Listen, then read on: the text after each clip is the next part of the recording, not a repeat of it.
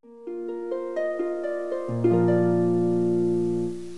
afternoon, welcome back to my channel. If you're new here, I'm Irma Mast. If you have been here for a while, thank you for coming back. I appreciate it.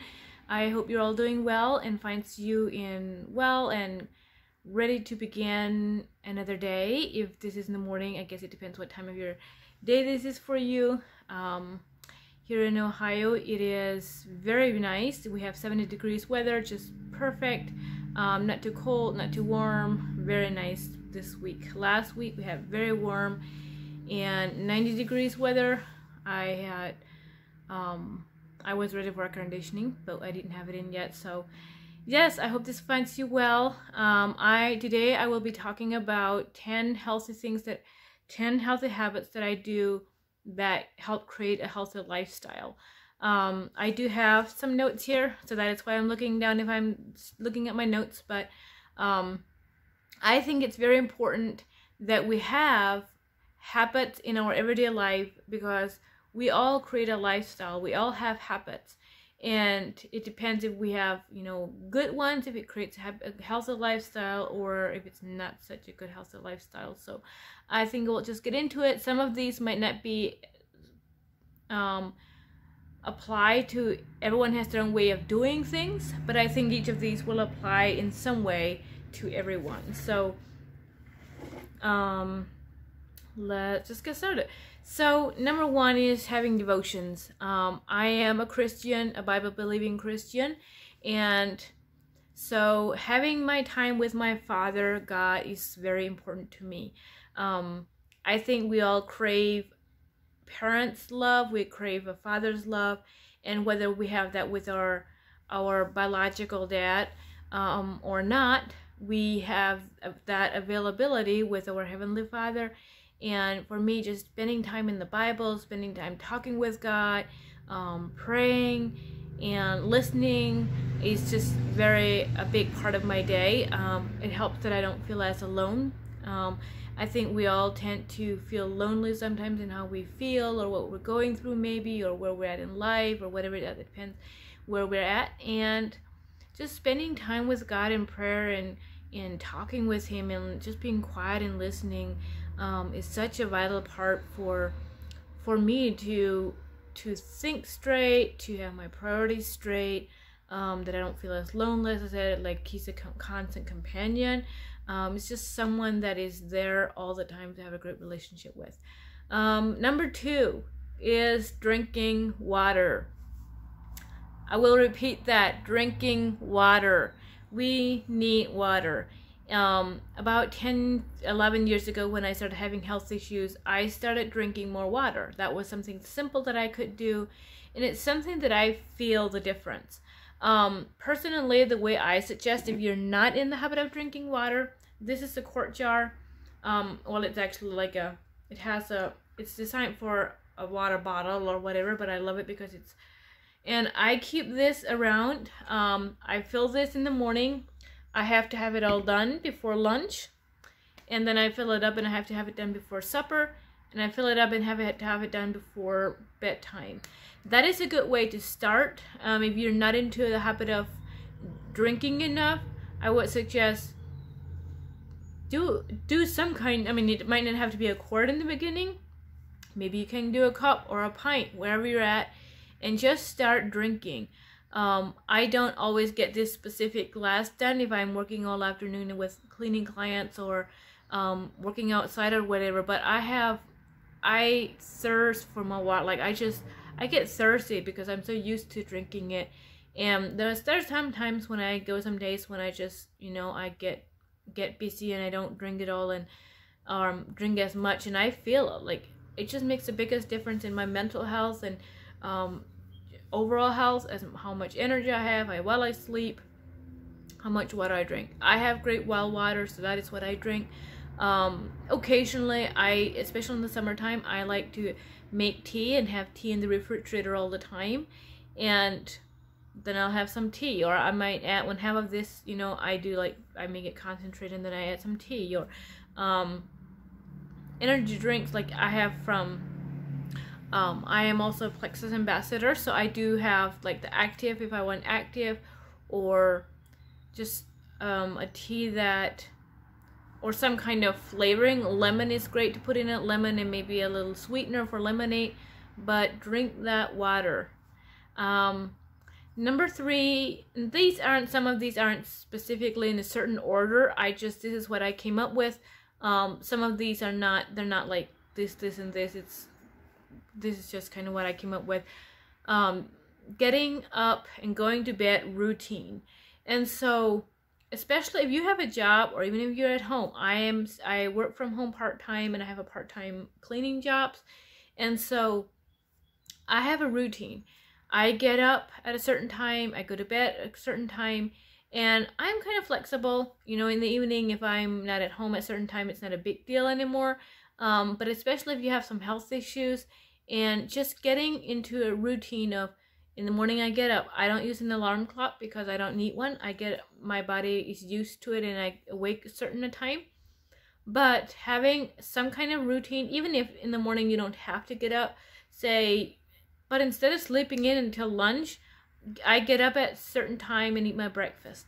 And I think just having that routine is telling yourself, I am worth it. It is worth to get up.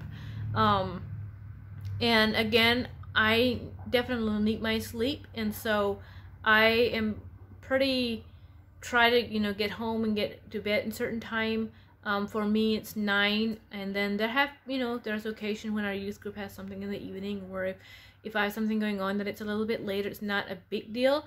But keeping that in your brain, like getting into that habit, can be very powerful in helping yourself schedule time and being more time for time management. The next thing is taking a tub bath each evening. That is something that I do. I don't think that you have to take a tub bath every evening. For me personally, I love tub baths. They relax me. I love putting in essential oils, and which helps my skin, and it just helps my relaxing. And so I prefer, and I just know automatically, if I say tonight I'm not going to have a tub bath, I can shower in 5 minutes, 4 minutes, 3 minutes. But if I'm planning to have a tub bath, that I have to open the water, I have to fill it up, and then I give myself more time automatically, which if I can have 15 to 30 minutes, and just give myself that time that is my time. Like, I look forward to each evening, and even if I'm somewhere and it's like I do that every evening, and then I look forward to that time where I'm just relaxing. It's just something that can be very helpful for you. And I know not everyone has the benefit. If you're a busy mom, you might not have the ability to have a nice tub bath each evening, but do something that you look forward to every day. For me, it's the tub bath, but maybe it's giving yourself 10 minutes of space of doing fun things, or a 10-minute workout, or 10-minute running, or 10-minute quiet time, completely not thinking nothing else and just meditating. Everyone has their own thing, so do something every day that you love to, however that looks like. Another thing is keeping my phone in the kitchen and turned off at night. My phone does not go in my bedroom. My phone is off in the evening. People know when they call me at 9 o'clock that I won't pick up because my phone is off. It's just a habit that I think it's so easy when I'm doing devotions at 8:30 in the evening, and then I get disturbed with a phone call, and then I never finish my devotions, and it's time for bed, and then it's just like that chaotic, or it's not, and my mind is to relax in the evening. And so having my phone turned off, it does not go in my bedroom. My bedroom is very strictly to sleep. It stays in the kitchen, and in the morning I don't check it before I get out of bed. I get out of bed before, and go to the kitchen before I can check my phone. So that is something that every now and then I'll forget about it, and then I'll get a call or something. I'm like, oh, why didn't I turn it off? I wanted that space. So I think that is a habit that we can do. Doing a hobby, where am I going? 1, 2, 3, 4, 5, 6. Number 6 is doing a hobby or something that you enjoy and make it stress-free. I have a number of different creative outlets. For me, YouTube is one of my creative outlets. Just talking, educating, sharing is one of my creative outlets. Something am doing this year is I have a garden / flower bed. It is outside, and I turned the soil over. It was just so kind of a weed area that they can't really get in with a mower. And so I turned the soil over, and I'm working on it whenever I have time. And it's just something, working with soil is very therapeutic for me. And I have never done really much with flowers myself. My mom and my sisters were the green thumbs, and I prefer picking the weeds, which there's always lots of weeds to pick outside.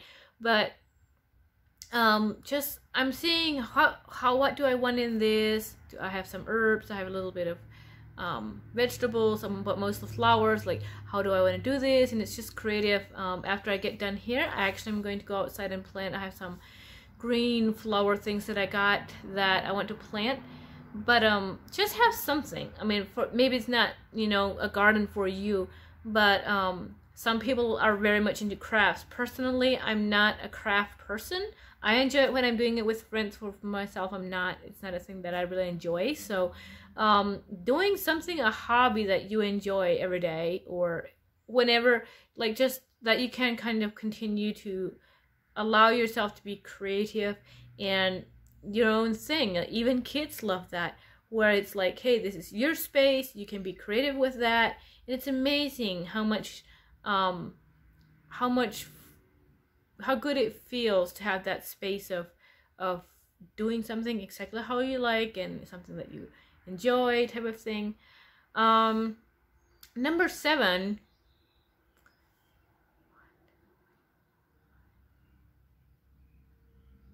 Number 8. Number 7. I am going at number 7. Take a walk. Be present and take in the fresh air, hear the birds, and see the flowers. I don't take a walk every day. I used to almost every day, and right now with my schedule the way it is, I do get quite a bit of exercise. Cleaning for people is definitely a lot of exercise, and I'm getting out more with friends or doing things, and so I don't take a walk every day. But sometimes when you're outside, we forget to take in the moment. Like, we're out, we're going to get the mail, and we walk to the mailbox and back, and maybe we're on our phone, or we're thinking about it, just other things. And I think it's just being outside. Whenever you're outside, just take a deep breath and smell how good the air is. What do you smell? Or maybe you smell a skunk, maybe you smell whatever. But sometimes there are flowers, or there's grass, or whatever it is. Like, just take in what am I smelling? What am I seeing? What am I hearing? And just stop and recognize those things. That is something that I have to be very intentional about.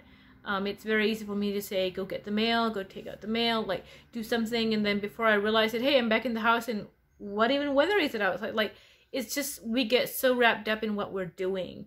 And I think that is something that is definitely, it's amazing when you spend time with kids and you point out some of those things and they're just in awe, and I'm like, I need to do better in seeing those things. So that's something that I'm very intentional about. Number 8 is eating healthy. Whole basic foods are very easy and simple, and have healthy foods readily available. So eating healthy is a lifestyle, and it's definitely an everyday habit choice. And so some good ways to start is having fresh fruits and vegetables that you enjoy in your house, grabbing those for a snack or even at a meal. Like, don't plan your meal and decide, hey, I'm just gonna eat fresh fruits and vegetables for the next meal. And there's so many different ways. I could get into this a lot, but I don't want the video to be too long. But there is there's so many ways. And the next one, one of them I have is bake something and just treat yourself. Don't forget when you go to the grocery store that if you're eating healthy, like some people think maybe it's more expensive, and it's in some ways it is, but eating whole foods actually isn't that expensive according to some things. And or if you're, unless you're, you know, used to eating out a ton of, you can always exchange that. But treat yourself. That is something that I am working on myself. When I shop for groceries, I don't eat dairy, so I don't do like the dairy-free or the dairy ice cream. And I have always loved ice cream, and so I found some dairy-free frozen dessert that is made with coconut milk, and some of them are almond milk, and I found that I really like that. It is a little more expensive, but if like every now and then, that's a great treat. Like, it's okay to get that and have that for a dessert. And if there's healthy things, it's surprising how little food you need when you are eating, when your gut is healed and when you're eating healthy. I know I eat a lot less than I used to at some point, because I can eat something and my body absorbs it and I get the nutrition I need and I don't feel hungry anymore. And so that is a lifestyle, that is something that is a habit.